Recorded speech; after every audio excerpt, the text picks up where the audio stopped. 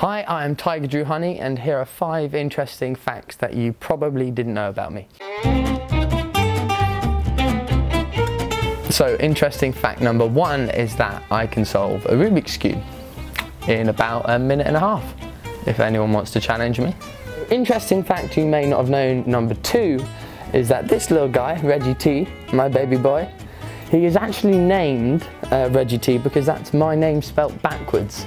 So I'm T-Y-G-E-R and he's R-E-G-Y-T. But yeah, he normally only gets called Reggie T when he's in trouble, don't you? And you're always trouble. Because you bark at trains when they go past, don't you? But yeah, normally he goes by Reg or Reggie, and I love him to bits. Unfathomably interesting fact number 3 is that Reggie, be quiet! He feels like he's involved now. Now he's been ejected from the fight. The unfathomably interesting fact number 3 that you may not have known about me is that I am a knuckle clicker. And I get a bit annoyed, not annoyed, but a bit dissated if I don't manage to get every single click out of my knuckles, which I've worked out there's 22. 1, 2, 3, 4, 5. Nah, that 13th one's not there. 17's not there.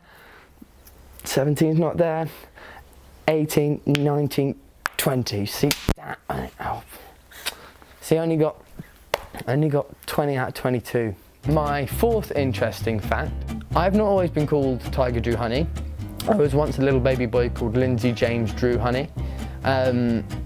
My parents met through a mutual friend because they were both called Lindsay. They got together, and when they had me, they called me Lindsay James.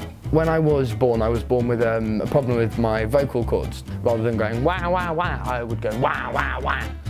And so my parents quite quickly started to nickname me Tiger. You're such a growly little tiger. You're such a growly little tiger. One day my parents realised that they said Lindsay, and I didn't really look or pay any attention, and they said Tiger, and I kind of like looked up with a big smile on my face, and they sort of decided then and there to go and have my name officially registered as Lindsay James Tyger Drew-Honey. Interesting fact number 5 is that I am beyond scared of heights. I am really scared of heights.